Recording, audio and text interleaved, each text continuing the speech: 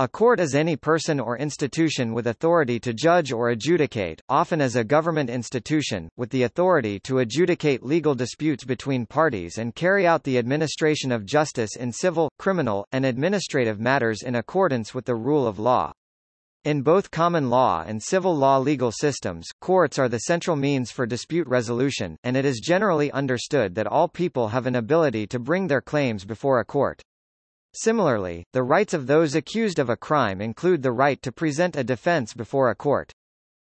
The system of courts that interprets and applies the law is collectively known as the judiciary. The place where a court sits is known as a venue.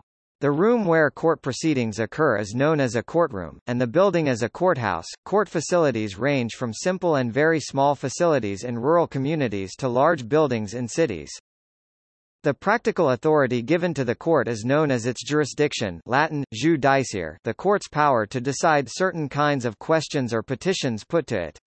According to William Blackstone's Commentaries on the Laws of England, a court is constituted by a minimum of three parties: the actor or plaintiff, who complains of an injury done, the royce or defendant, who is called upon to make satisfaction for it, and the judex or judicial power, which is to examine the truth of the fact, to determine the law arising upon that fact, and, if any injury appears to have been done, to ascertain and by its officers to apply a legal remedy.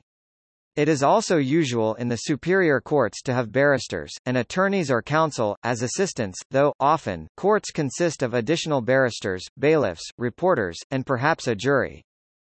The term, the court, is also used to refer to the presiding officer or officials, usually one or more judges.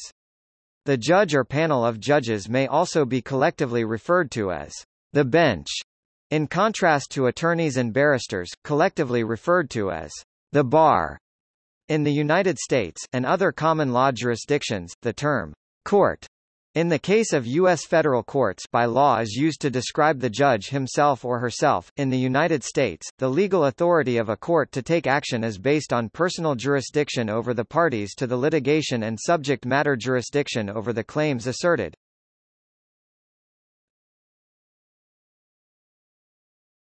Topic: Etymology. The word court comes from the French cour, an enclosed yard, which derives from the Latin form courtum, the accusative case of cohors, which again means an enclosed yard or the occupants of such a yard. The English word court is a cognate of the Latin word hortus from ancient Greek chortos, choros, meaning garden. Hence horticulture and orchard, both referring to an enclosed space. The meaning of a judicial assembly is first attested in the 12th century, and derives from the earlier usage to designate a sovereign and his entourage, which met to adjudicate disputes in such an enclosed yard. The verb, to court, meaning to win favor, derives from the same source since people traveled to the sovereign's court to win his favor.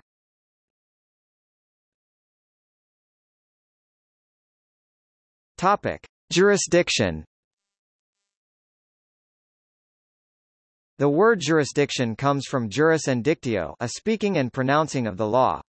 Jurisdiction is defined as the official authority to make legal decisions and judgments over an individual or materialistic item within a territory. Whether a given court has jurisdiction to preside over a given case is a key question in any legal action. Three basic components of jurisdiction are personal jurisdiction over an individual, jurisdiction over the particular subject matter jurisdiction or thing res, and territorial jurisdiction. Jurisdiction over a person refers to the full authority over a person regardless on where they live. Jurisdiction over a particular subject matter refers to the authority over the said subject of legal cases involved in a case. And lastly, territorial jurisdiction is the authority over a person within an X amount of space. Other concepts of jurisdiction include general jurisdiction, exclusive jurisdiction, territorial jurisdiction, appellate jurisdiction, and, in the United States federal courts, diversity jurisdiction.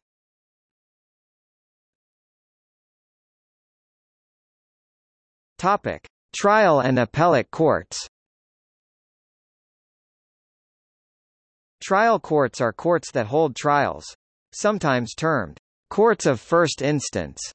Trial courts have varying original jurisdiction. Trial courts may conduct trials with juries as the finders of fact, these are known as jury trials, or trials in which judges act as both finders of fact and finders of law. In some jurisdictions these are known as bench trials. Juries are less common in court systems outside the Anglo-American common law tradition. Appellate courts are courts that hear appeals of lower courts and trial courts. Some courts, such as the Crown Court in England and Wales, may have both trial and appellate jurisdictions.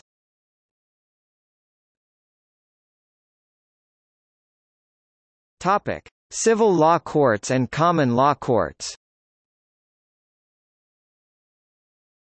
The two major legal traditions of the Western world are the civil law courts and the common law courts. These two great legal traditions are similar, in that they are products of Western culture, although there are significant differences between the two traditions.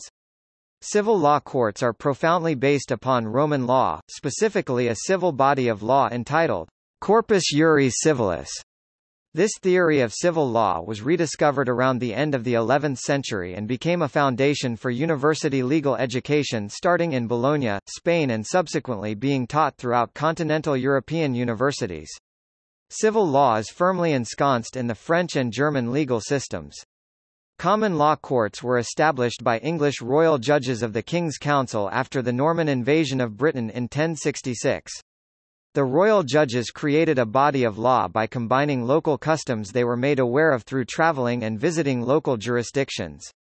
This common standard of law became known as common law. This legal tradition is practiced in the English and American legal systems. In most civil law jurisdictions, courts function under an inquisitorial system. In the common law system, most courts follow the adversarial system. Procedural law governs the rules by which courts operate, civil procedure for private disputes, for example, and criminal procedure for violation of the criminal law.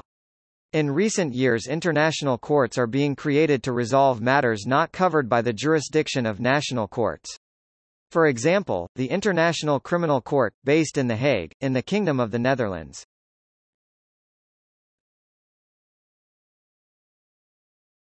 Topic: Court television shows. Television show courts, which are not part of the judicial system and are generally private arbitrators, are depicted within the court show genre. However, the courts depicted have been criticized as misrepresenting real-life courts of law and the true nature of the legal system. Notable court shows include Judge Judy, Paternity Court, The People's Court, Judge Mathis, Judge Alex, Judge Joe Brown, Eye for an Eye, Judge Rinder, Ace Attorney, Adelot. Topic: International courts. International Judicial Institution, International Criminal Court, International Court of Arbitration. Topic: Types and organization of courts. Administrative Court, Constitutional Court, Court of Faculties, Court of Record, Court Martial, Courts of England and Wales, Ecclesiastical Court, Equity Court, Family Court, High Court of Justiciary, Revolutionary Tribunal, French Revolution, Scots Law, Scottish Court Service, Supreme Court.